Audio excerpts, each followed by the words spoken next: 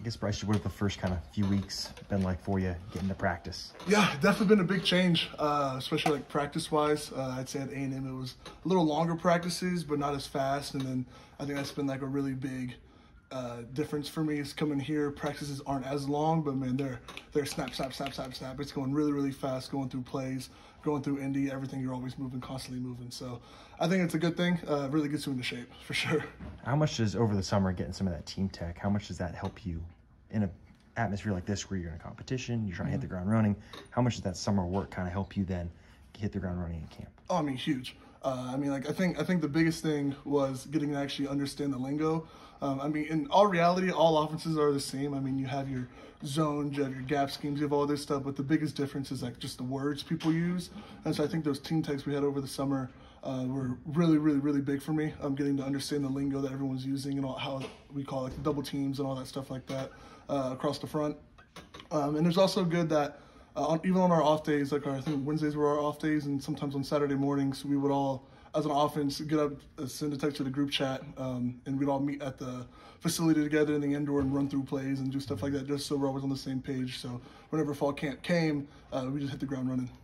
Talk about the competition with you and Shane. What's it been like getting to know him and you guys out there competing? No, yeah, I mean, I love Shane. He's a great guy. I mean, he was the D2 Remington Award winner, which is really good for him. I was super excited to hear that, and just to compete against him, I think is something really cool to get to do. And he's a super great guy. He knows what he's doing. He knows what he's talking about. He knows his football IQ is super high, and so I think it's a fun competition that me and him get to kind of battle it out. On the whole, how is being at KU kind of compared to your expectations when you picked the school in the portal? Yeah, that's actually a really good question. I was kind of, whenever I was transferring, I kind of wanted a place that was, I guess, not as like city-like was like my biggest thing, because I don't see myself as a big city guy. And so whenever I was looking for places, I kind of saw, when I got here, it was like a lot of wooded areas, and it was all like nice little neighborhoods that were kind of around the area. And, you know, I was just driving through with our GA, Coach Jackson Satterwhite, and he was talking to me all about, like, the history. And I think my first question when I got here was, like, so are there tornadoes through here? Because, like, coming from Texas, I don't see that very often. I'm used to hurricanes, not tornadoes. But he was like, no, they usually skip over Lawrence, which is pretty cool. But, no, that was kind of like my first glance at everything. I really liked it. It's not a super flashy town, but it's enough to have some really good places to eat. That's the big thing. Like some Mexican food. So. And then, what kind of role did track play in your recruitment? And just what are your expectations about getting to play track as well while you're here? Yeah, I mean, I think first and foremost, my initial eyes are on football. I mean, at the end of the day, that's my dream. I came to college to play football, and I think track is not necessarily a side gig or side job. Like, I love it. I love doing it. But I think my main focus was really doing track. Oh, not track. Sorry, football. Sorry, misspoke. And I since I've got here, I've loved it. It's been great. Did you talk to Redwine at all yet, especially with him in Bears? No, I haven't talked to him yet. I think on my OV, he like just left to go to start training and meeting everybody that was on Team USA. So I got to meet Coach Reynolds, which was the throws coach, but that was it. For you, we've heard from Coach Grimes, Coach Leipold, about the offense being complex, hard for young freshmen to learn. For you as a transfer, how has it been just getting the feel for the offense itself? Yeah, I mean, like I said earlier, it's all the offenses are pretty much the same. I mean, you have, like, again, your inside zone gap schemes, and so it's just figuring out the way people use their words to describe what's happening in the offense that you really that struggle the most to get down. And I think a lot of people don't understand that there's a lot of little words. Like, I was talking to my dad whenever we had a little bit of break when I went to go see my brand new nephews that my brother just had a few weeks ago. Congrats to them, by the way. Shout out to them. But I was talking to him about some of the plays that we ran, and he was like, dude, that's so many words. But it's like, Coach Grimes always tells us each part of the play call has a little piece of the puzzle for each person to do. And so the hard part's really on the quarterback to piece them all kind of together. But for us, it's not too bad. Learning the lingo at center, who have been some of the guys that have helped you?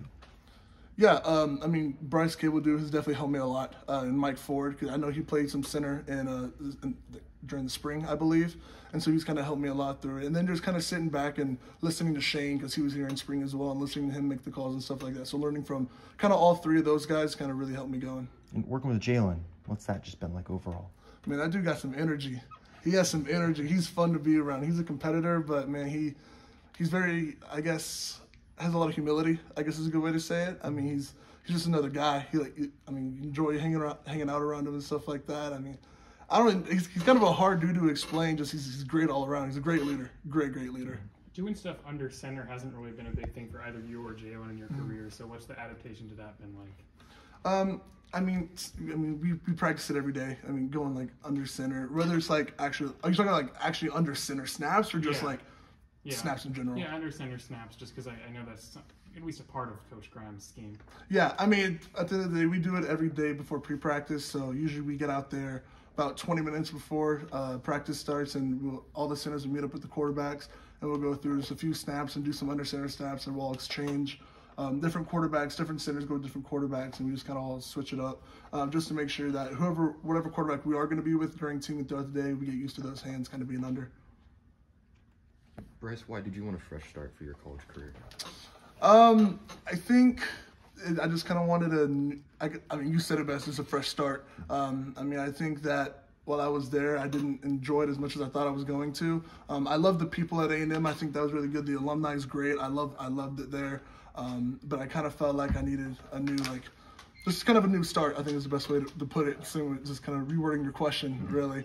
But I think I made a really good decision in coming here. I've absolutely loved it here. You've had past experiences where you haven't participated in spring football. Have those helped you at all, like coming in now fairly late in the process? What do you mean by that? You know, just like years where you were doing track, so you weren't allowed to be here, you weren't able to be part of the spring. Now you're coming in after the spring here. Have those past experiences helped you at all in getting up to speed here? Yeah, I think a little bit. I mean, I really dig into my playbook. As soon as I get the plays, I really try to focus really hard on what everyone's doing, not just me. So I kind of know the whole picture of what the O-line's doing. And so if I'm at center and I make an ID and I think in reality, I'm like, well, how's the tackle supposed to get there? Like that can't be the right ID, right? And so that's kind of the way I kind of process it a little bit. I think that's been definitely the way that's helped me the most. But like I said, getting through those team texts and stuff like that during the summer has been the number one most important thing for me right now. And talking to Coach A and Coach Satterwhite, who actually came to my house a few times, Coach Satterwhite did, to kind of talk over some plays, to kind of draw things up with me to make sure I had it, the majority of it, kind of the base knowledge of it down. Bryce, you talk about playing faster. How's that adjustment been like, just playing at the pace that they play? Yeah, that's big. That's a huge difference. I think the first cycle and a half or so of fall camp, I was taken aghast by that. I don't think I've ever breathed that hard during a practice. That was a struggle for real. But I think now looking back at it, I'm in way better shape than I was, especially just from that first cycle. Because with track, I came in pretty late in the summer. I'd say mid-summer-ish is kind of when I came in, and so I didn't get that full summer workout plan, and so I kind of had to catch back up really, really fast. And so I think that's the speed that we practice at and the tempos and how fast we're running our plays and stuff like that have really helped me get into shape. They talked a lot about cross training.